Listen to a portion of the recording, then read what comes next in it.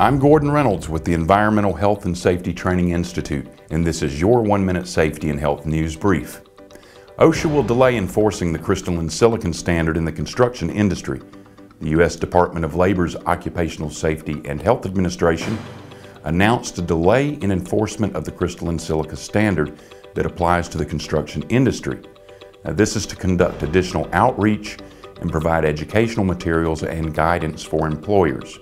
The agency has determined that additional guidance is necessary due to the unique nature of the requirements in the construction standard.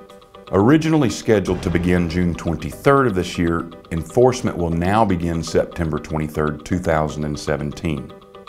OSHA expects employers in the construction industry to continue to take steps either to come in compliance with the new permissible exposure limit or to implement specific dust controls for certain operations as provided in Table 1 of the standard. This standard is found as 29 CFR 1926.1153. Visit us at EHSTI.com for more information on how we can assist you with your environmental health and safety training needs for respirable crystalline silica and many more critical training topics. I'm Gordon Reynolds, and have a safe day.